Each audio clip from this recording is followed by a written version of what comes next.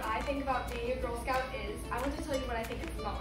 Being a Girl Scout is not about the many activities that we get to do. It's not about the fancy badges we get to wear, and it's surely not about the thousands of cookies we get to sell and eat. Being a Girl Scout is about a journey that you take. It's about learning what a bond is. It is a lesson in life in facing adversity and obstacles.